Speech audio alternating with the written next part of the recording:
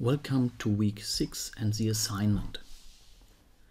Today we will ask you to write a program which accesses the Apple iTunes search service. And this looks complicated.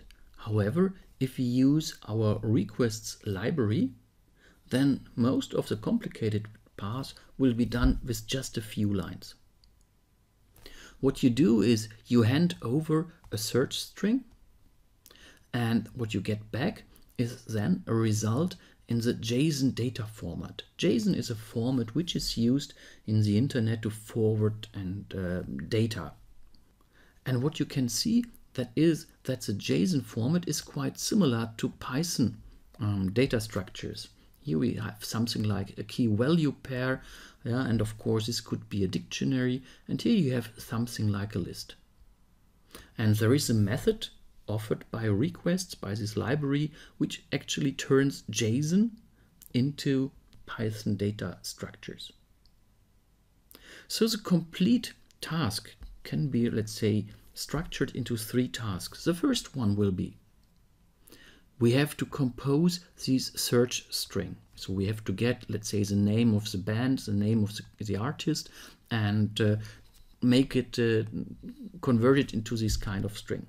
The second will be to request with our library this Apple iTunes search service and turn the response into a Python data structure. And the last part will be to go through this dictionary, to these Python data structures, these dictionaries and lists, and pick those parts we really need to solve our task. So let's start. Let's start with the second part first, so with a request. Let's first copy this search string so that we have something to start with.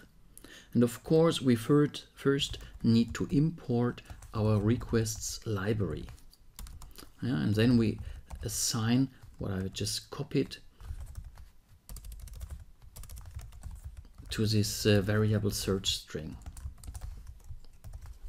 And then actually to call this requests library is quite easy. We simply say, for example, response equals to requests.get, and we simply have to use this search string as a parameter. And if we do so, you see it works. However, there is no output, but we can have a look at the output, for example, by say response.text. Okay, there's an E missing. And you can see there's lots of text generated. However, it doesn't look really like a good data structure. So what we can do is better to say we convert it first. This is JSON. We convert it first into a data structure which fits our need. We convert JSON into Python data structures by doing response.json. And then let's have a look at response.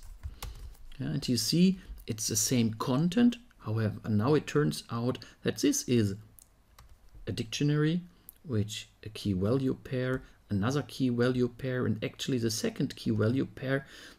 Here we have the value is a list. So what we can do right now is simply the following. The result count is actually one of the results we need. You see the search returned 50 results. So what we can do in here is simply say count equals to response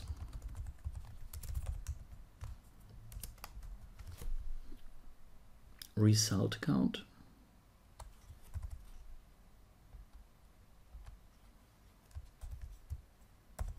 Now we can print it out in the right form. So you can say copy and paste it in here. And of course, this should be then our count.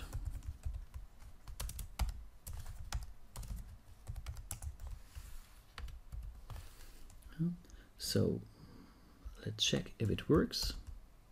The search returned 50 results. Let's again have a look at the response. Yeah, so the second one results, the second key results, and the corresponding value is a list. So what we can say, and actually this list is the list of albums. So what we can say is list albums equals to response, and here we enter our results.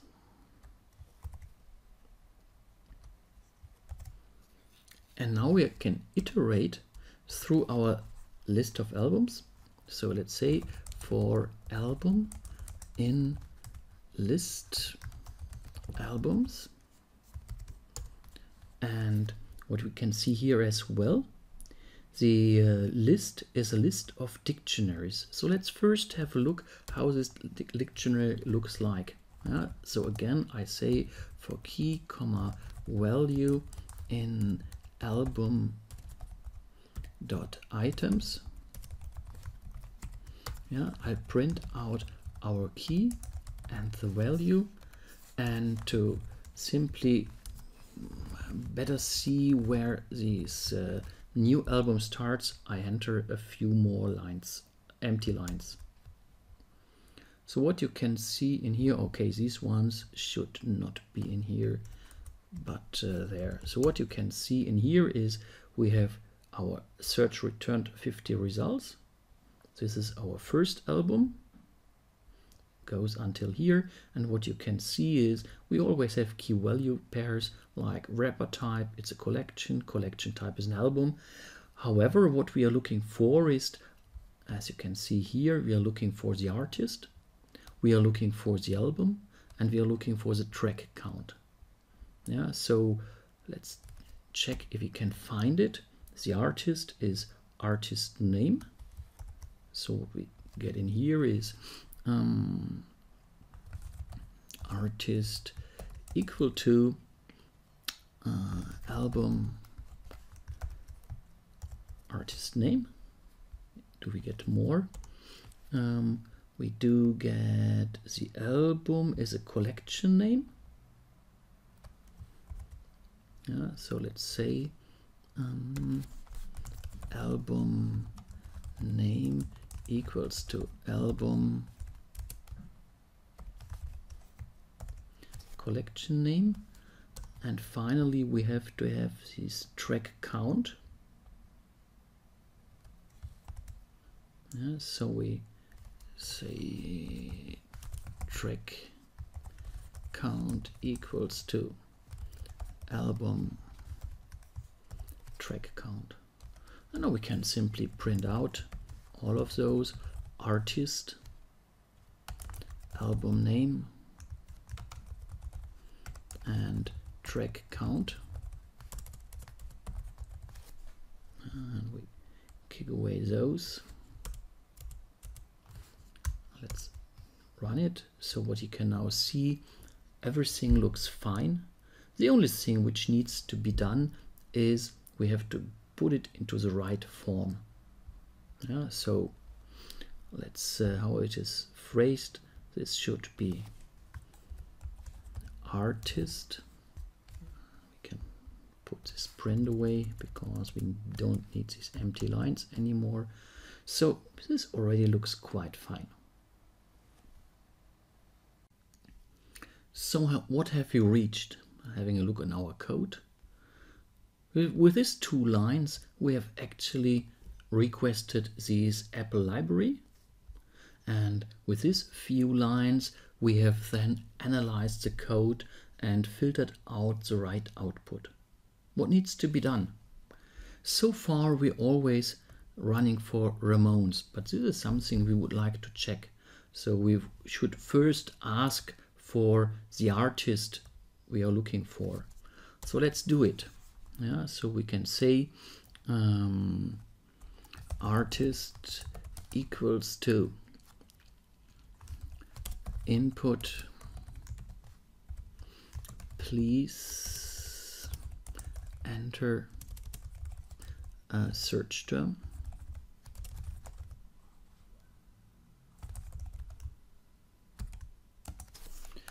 And of course, then we have to somehow include it in here. Yeah, so there's different ways to do so. So one proposal could be, we say we take this search term until here, term equal to.